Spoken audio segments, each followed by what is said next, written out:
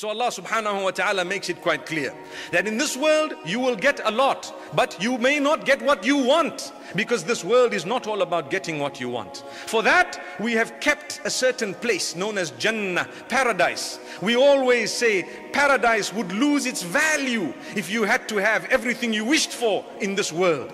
Because then you would get to the hereafter and say, well, I already had a life where I got everything I wished for. What's the point of having this life? Therefore, part of the plan of Allah is none of us, no exception to this, will ever get every single thing we just wish for. No, there has to be restriction in order for us to appreciate Jannah. The day Allah says, فيها ما تشتهيه الأنفس وتلذ الأعين. In it, there is everything that the soul shall desire. Everything the soul desires, you will achieve, you will have, it will be yours, you will get it, on condition that you desire that while you are in paradise.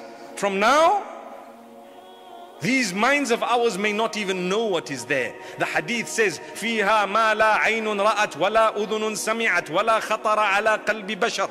In Jannah, there are things that no eye has ever seen. So if you've seen something, trust me, it's not there. You know, every time the women get excited, I'm happy, her husband's not going to be there. We don't mean that. He will be there, but with an absolutely perfect character, perfect mind, perfect body, according to your taste. Now do you want him? Some women will still say no. That's how much we've harassed them, my beloved brothers. And I think vice versa as well. May Allah subhanahu wa ta'ala save us. Oh, the men are saying Ameen. Allahu Akbar. Allahu Akbar.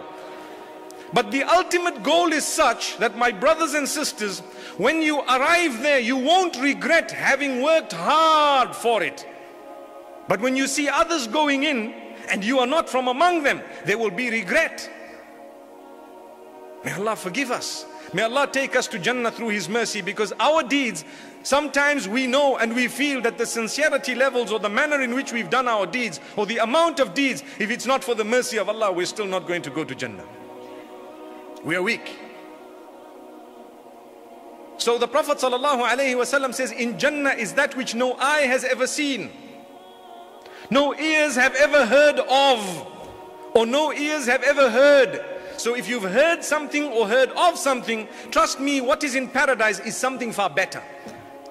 And in it is that which it has not crossed the mind. It has not even crossed the heart of a human. So if in your imagination, something has crossed your imagination, your mind, your heart, trust me, in Jannah is better than that. You have no clue what is being prepared, or has been prepared in fact, there. But we need to work towards it.